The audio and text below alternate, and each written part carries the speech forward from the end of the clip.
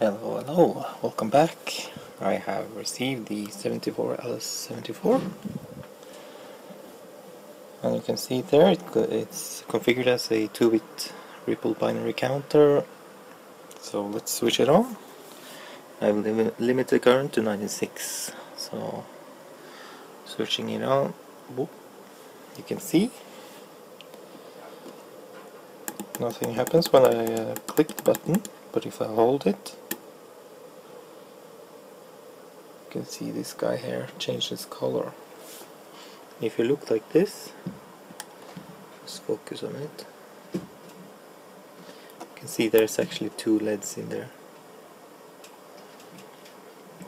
But I thought maybe it was a bit dim, so it's supposed to go yellow there and then black. So let's change those.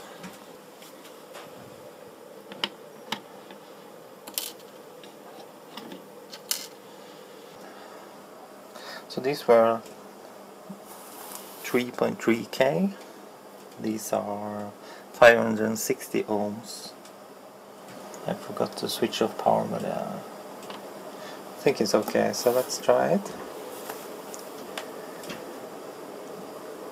Can you see there's something wrong? It is brighter than before. However, you can see that it never goes off, because last time when I had those one in, we had a state, a fourth stage, or a zero state that was off. So when it goes to yellow, so now it's green, red, yellow, it's supposed to go to black or nothing. So what's wrong? You can also ask, why does it happen when it goes to green again? You must remember, now we have only one LED changing at a time. There, and now another one there, and now two LEDs are changing at the same time. So that will give you a hint that this circuit needs decoupling. So I couldn't find a decoupling capacitor, so I just took this one, and if I put it, doesn't matter, it's supposed to go across the power pins of the device, but that's a recommendation, not something you have to do. So let's try it over here. So let's see. Let's try it now. And there you go. You get the off state. So I think this circuit works rather well.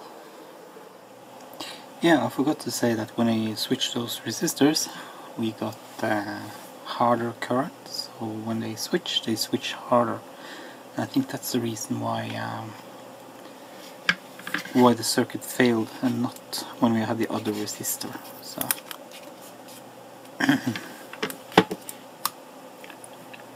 so there's more things to this. So remember I talked about the preset circuit.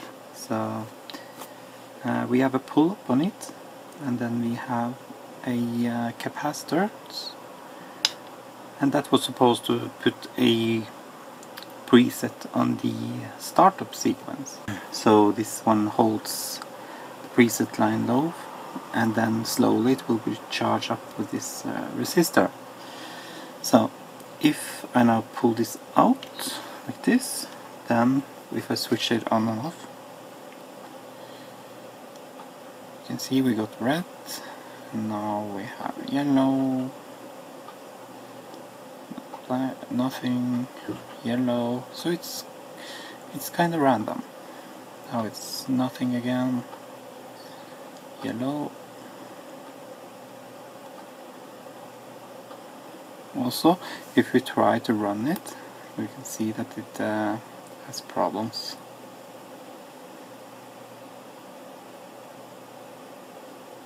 Okay, not this time. So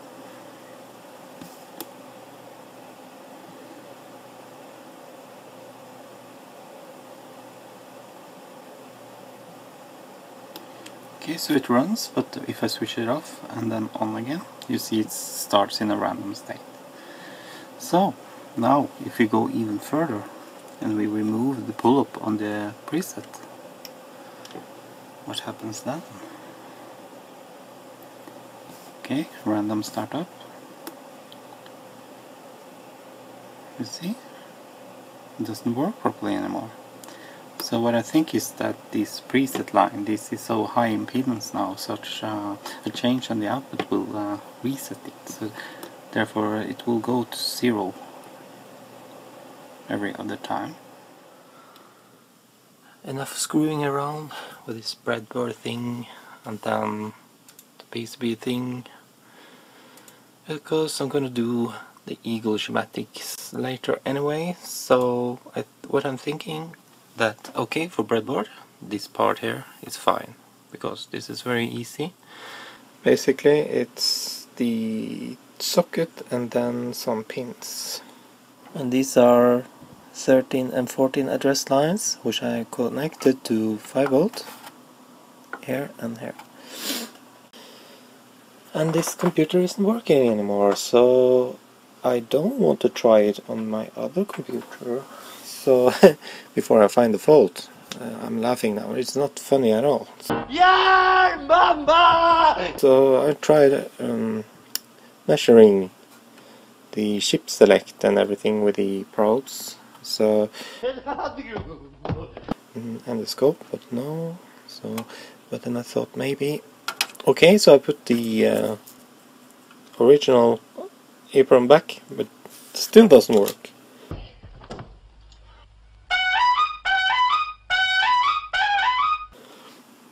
I tried cartridge, then it works. So then I know the computer is working, the PLA is probably working. So, but then I had a closer look at this soldering of mine. If you look like this, I don't know if you can see that. You can see there's some solder on that pin over there, on this third from top down there. And why is that important? When you're using rounded pin like this, you're basically raping the socket. So, and if you can see third from top there, it might be a bad socket. If you look on this side, it looks like the contacts are fine, but here looks like they are crushed, and especially that one which had the solder on itself. Try and fix that or bend it a little bit. You see, it just drops down without any force, but on the other side there's friction. You can see it's bending and everything, but here it's completely dead. So I used a knife to bend the pins because the needle didn't work, so switch it on. Ta-da! Trying it again. Doesn't work. So to figure out what's wrong. The old chip again. Not working. So basically this socket needs to be replaced. So when you use rounded pins like this, you should use rounded sockets, and I don't have that. But I do have rounded pin rolls. So try that. Rather cleaning than soldering.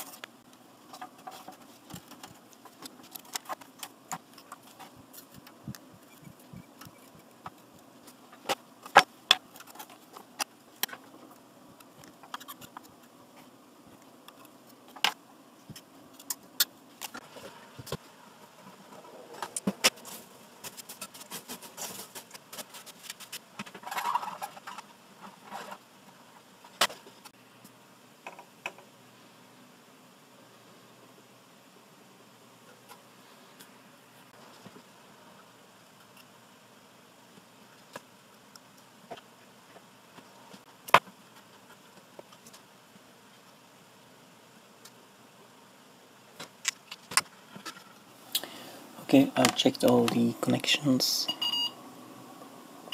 and they are fine. So therefore I look for short circuits like this. Here, something wrong here.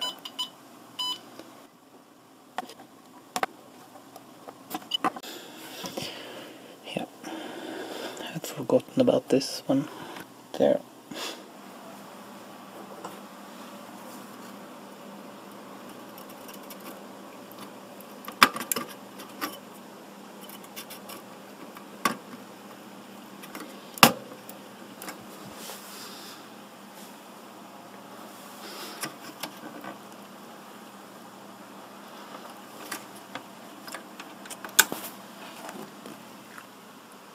Oh dear, something's working. Wow. Okay, so I think I'll just put this one in there and we're done. So, where is restore? The only thing right now is I know it's pin 3 and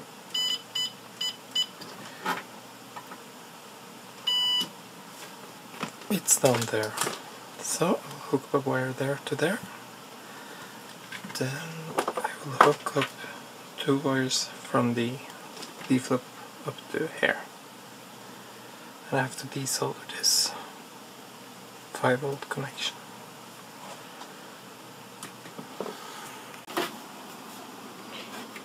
Yep, you can see. And power from the board, and then the 2 wires coming from the D-flip flop over there.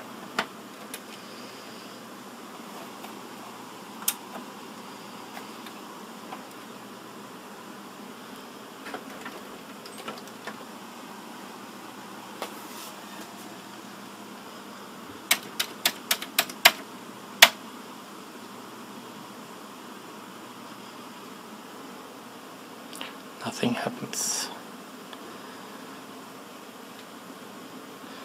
Well, I forgot the reset. Okay, I've soldered in the reset line. It's basically, yeah, it's behind there somewhere, the black wire.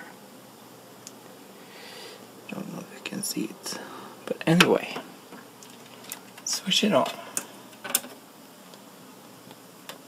Ta-da! And if I press it, no problems.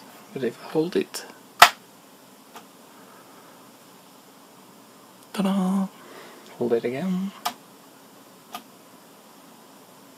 MR, hold it again. And again. Yoo-hoo! It's working. So let's look what's going on in here. You can see I removed the switch and replace it with restore. So this is me clicking, and then if I hold it, it turns green. We get Jiffy Dust. Turns red.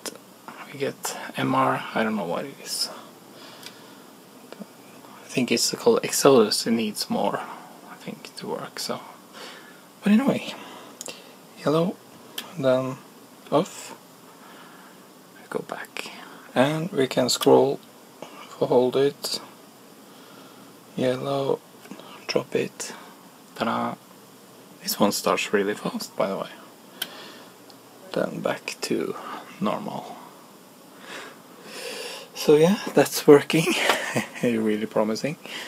Well, so really cool if I switch out that LED here with this color LED. What do you think? So, any suggestions are welcome. So, because now when I press it, I don't really know how long I need to press it. So maybe I press it for too long. It goes too far. So yeah, thank you for watching, and I will make the board. And I was thinking these LEDs, this out LED and this restore LED, it's not really necessary. It's just for me when I debug it right now. What I was thinking, to have on that PCB is footprint for those LEDs, so if someone wants to solder those LEDs they can do that, and they can leave them alone if they don't want them. So, and then a connector like this for this one, such that if they want they can switch out the Commodore LED. So thank you for watching, that has been really interesting. So if I hold it like this, maybe I can see it at the same time.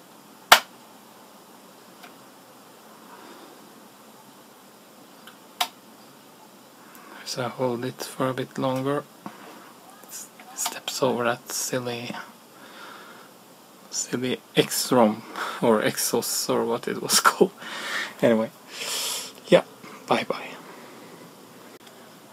Oh crikey, I forgot to say, I will try and make room for that microcontroller, such that you can, if you want to, you can use the microcontroller instead. That's it, bye bye.